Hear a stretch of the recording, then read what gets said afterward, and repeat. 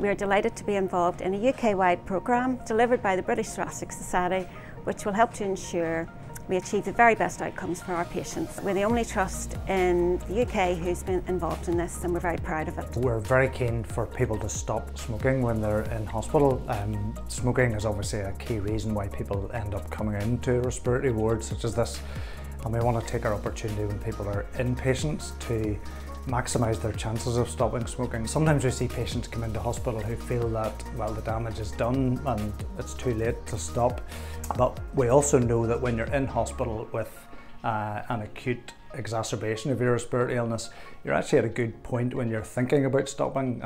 So making sure that people don't come into a ward and then leave again without us having addressed what's arguably the most important part of their overall care. Whilst it is difficult to stop, it's not impossible, and that with the right intervention we can really make it not easy to stop smoking but easier.